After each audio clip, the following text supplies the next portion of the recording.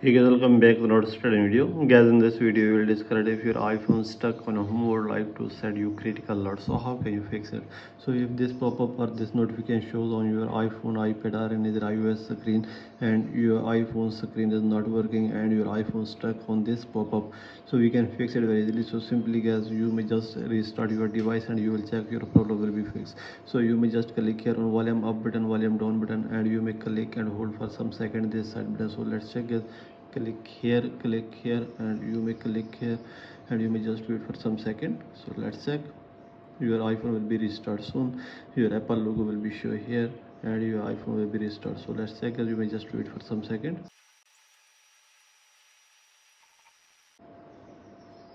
So guys, you may check your iPhone has been restarted and that pop-up or notification has been removed. So by all these methods you can fix it very easily. So this is the video guys. For more videos please subscribe our channel.